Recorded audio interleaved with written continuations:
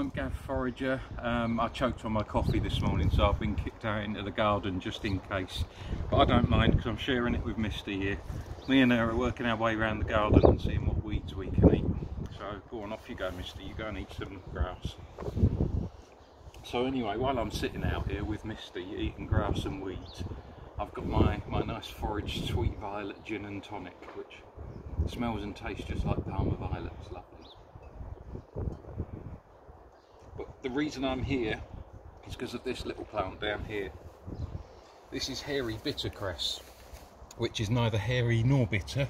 It's one of the mustard family, or the brassicas, so it has the same characteristics, same leaf shape, same flowers, and you can just about see the seed pods, which are very common in mustard type plants. It tastes exactly like shop bought cress, which means you can put it in a sandwich with egg salad, or just on its own. You can add it to a salad.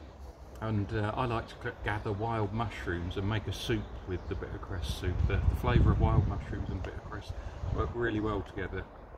Tune in again, and Misty and I will go and look at some other weeds that you can eat in your garden.